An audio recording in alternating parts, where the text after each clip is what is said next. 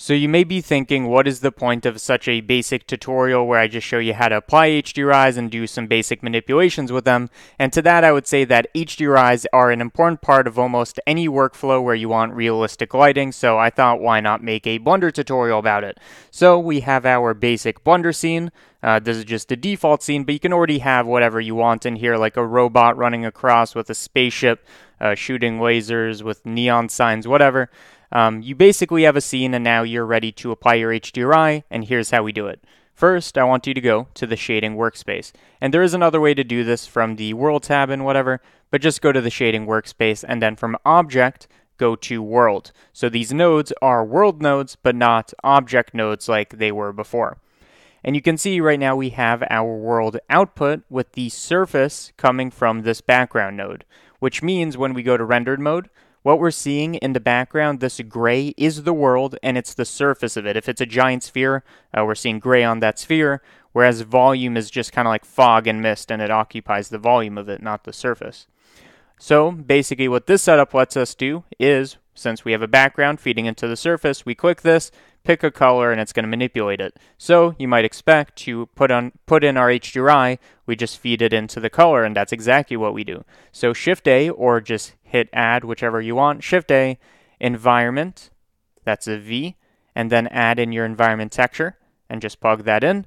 And then you're going to see everything turns magenta because this is what Blender does when it doesn't have a texture loaded, kind of like video games have that question mark texture when they don't know what to load. So what we need to do is click Open, and then I already have a folder of HDRIs. You can download these from HDRI Haven for free, or you can buy them, with money elsewhere. It doesn't matter. Any resolution, whatever, any equally rectangular image, all you have to do is just double click it and it's going to import. And you're going to see automatically it's equally rectangular, and you can see this wraps correctly on the sphere that is our environment on the surface.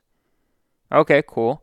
And there are a couple things we want to talk about. First of all, does this have accurate lighting and reflections? Well, first of all, I'm going to switch over to cycles because that is going to do our light calculations more accurately without doing a bunch of cheats. And I'm going to replace this with a UV sphere and then back over an object so I can manipulate the material of this. I'm just going to make this a nice metallic, shiny disco ball, which we're going to make smooth. And you can see this kind of metal marble has reflections from this HDRI and the lighting coming from it. So if we add a plane, scale it, bring it down, you can see the shadows going in this direction because the main light source is somewhere up here. So you can see it's actually responding to that in terms of reflection and lighting. But there's more we can do with our HDRI. So if we go back to world, which is where this lives, what we're going to do is we're going to add in our texture coordinates, and I'm just going to use generated coordinates because that's what it's going to use by default. And in between, I'm going to manipulate this with a mapping node.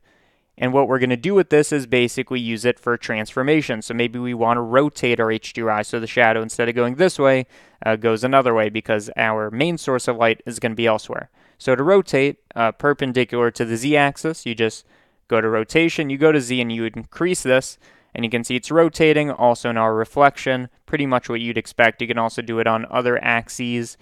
And yeah, another tip, if you don't want to do all this and you have Node Wrangler enabled, is you can just, instead of that, with your background node selected, hit Control-T. It's going to load in all three nodes, and then you can pick your HDRI.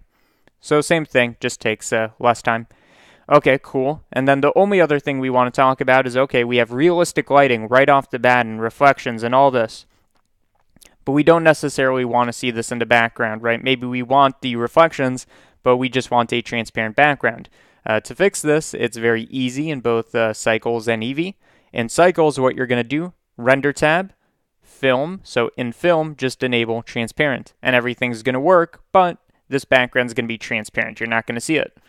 Alternatively, if you are in Eevee, which, works as well, but the lighting isn't as accurate, whatever, still works. What we're going to do is we're going to go to Render tab, we're going to go to Film, and we're going to enable Transparent, pretty much the same thing. And of course, there's like another setting for transparency with glass, so maybe there's refraction of the background that you don't necessarily want there. There's settings for that, and you can find that in transparent glass and everything, which isn't relevant to this case, but Yeah, there you go. So I guess now you know how to apply HDRIs. It's really just a matter of environment texture node. You can manipulate it with a mapping node, and for transparency, you can do a lot of going to film and enabling transparent. And there you go. Now you know the basics of HDRIs.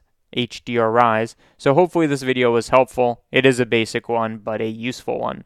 So if you want to support me, Patreon is the best, and I'll say only way to do that reliably. And I really appreciate everybody who is a Patreon patron. It's very generous, and you also get benefits if you're interested in that. So it's not only a donation, but you get something out of it. But I do greatly appreciate everybody who does that. And other than that, I have been Default Cube CG Matter. You've been you. Bye-bye.